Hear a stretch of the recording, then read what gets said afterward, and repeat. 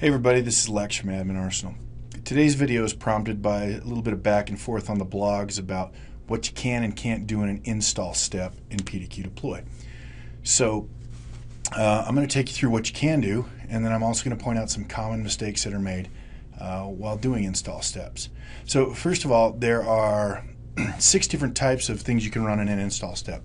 Everybody's familiar with the exe files and the MSI files, probably familiar with the batch files, but you can also run registry changes, a reg file, a PowerShell script, a ps1 file, a VB script, obviously a VBS file. So those are the other things we can do. So we're going to walk through and do that. So I'm going to go right here.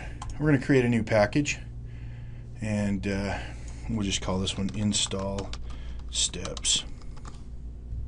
Okay. We'll go to step 1, which is an install step. So I'm going to go, why don't we start with a very common, an exe file. This is something everybody knows. Okay. So exe file, you'll look down at the bottom down here, the command line will run the exe file. Now, suppose you need to add arguments or silent parameters, right? Where that's supposed to happen is right here, /s or, reboot equals no kind of a thing.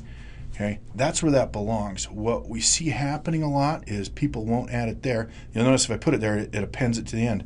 What'll happen is people come here and hit custom and go add things here. Okay, and not the place to do that. It's not a good place for it. We left that in there because there are instances where it is important to be able to change that, but rarely will you ever need that. Will you ever need to check custom and change that? So that's an exe file. Let me clear out these. We'll go change this over to the MSI file. So here is our MSI file. Now, once again, because of the extension on the file, we know what to run in the command line for you. So the command line now is an MSI execute. Okay, we've already got the standard MSI, all users equals 1, quiet, and no restart. Those are default. Okay, if you need to change those, we can come up here and click and change. You can add a repair, always, uninstall. Again, this is where you do that. You don't need to go down and check custom and change it there. Okay, if you do this here, you'll see how it changes down there. Okay, that's your MSI. Let's move on to a batch file. Everybody's fairly familiar with batch files. Again, here you've got your command exe. We know it because of the batch, the extension on the batch file. And again, put the parameters in the parameter line.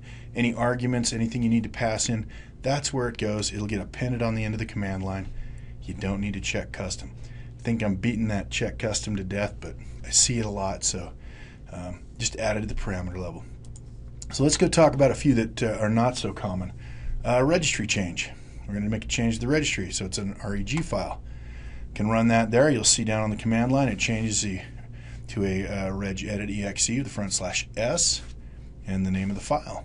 Again, registry changes don't usually take parameters, so there you go. That's how that one's done.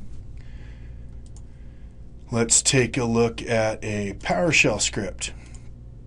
Okay, so you'll notice again, the command line, we changed the command line to be able to run the PowerShell script for you. Again, arguments and that, add them here. Okay, so I don't know, W and R, we'll just add those. You'll notice they append to the end. It's going to run great. Okay, and then finally, let's look at the VBS, Visual Basic Script.